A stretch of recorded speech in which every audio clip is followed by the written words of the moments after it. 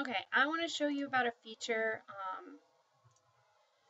in my language labs called WeSpeke that I'm actually going to have you guys, I'm going to send you the link so that you can go ahead and set yourselves up. I'm not going to assign this for grade. This is more for practice. If you're interested in it, I might assign some activities related to it at the end of the semester to count as extra credit. But for right now, this is a non-graded activity. This is just something for those of you who are really interested in Spanish and really want to learn to speak it. When you go out here to the WeSpeke address, which you can see up in the top right here, I'm gonna link that and send it to you. If you don't have an account, hit no account yet, and then you can do one of two things. You can either join with your social media network, or you can set up an account using your email address and have a password.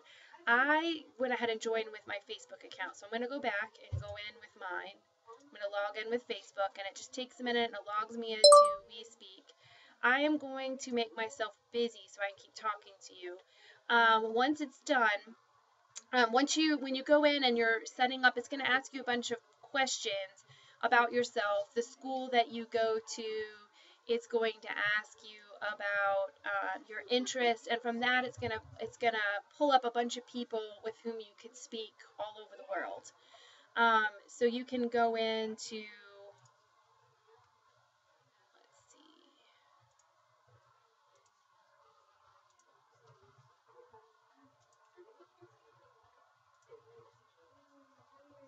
All right, so we also, once we get in there, we want to test our setup to make sure that your camera and everything is working. If it doesn't pop up, most of the time it pops up in the front with me. If it doesn't pop up in the front, you can go over here where it's got the little settings and go down to your test your setup.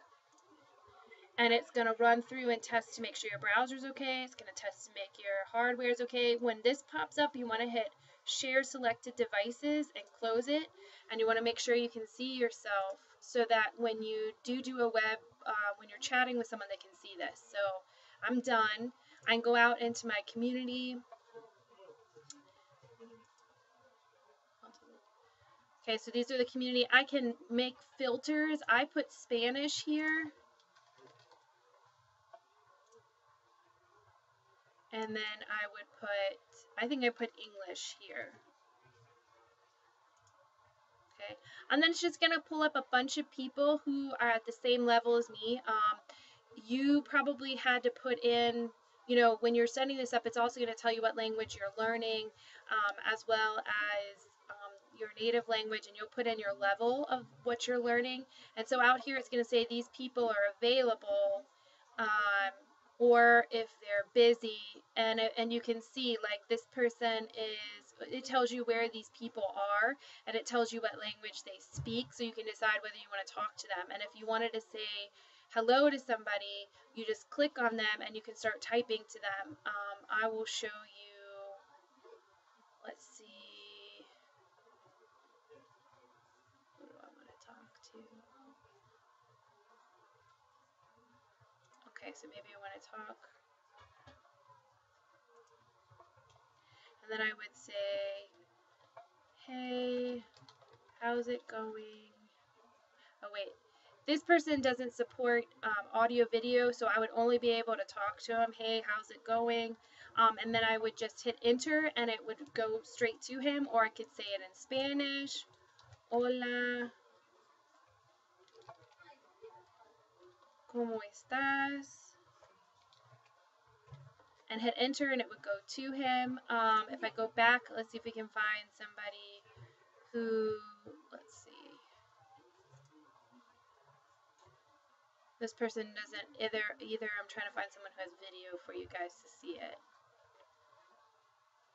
Does she have video?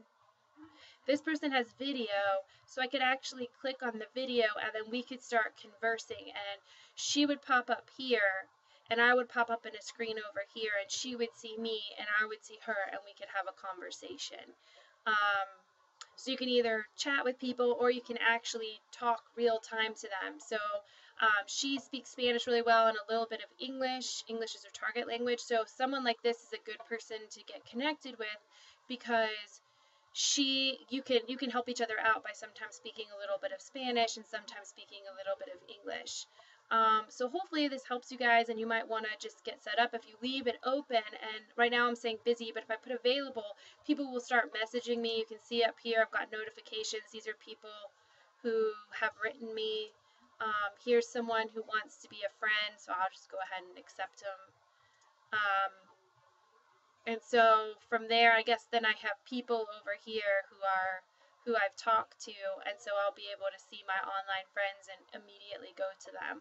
And I think down here you can get help with finding a word. I'm not sure what the notebook does.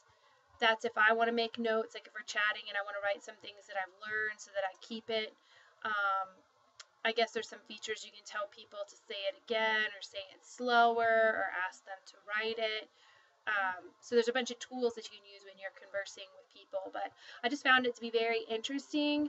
And so, oh, someone just wrote hello. So anyway, I just found it to be very interesting, and I think it's something that you should look into using.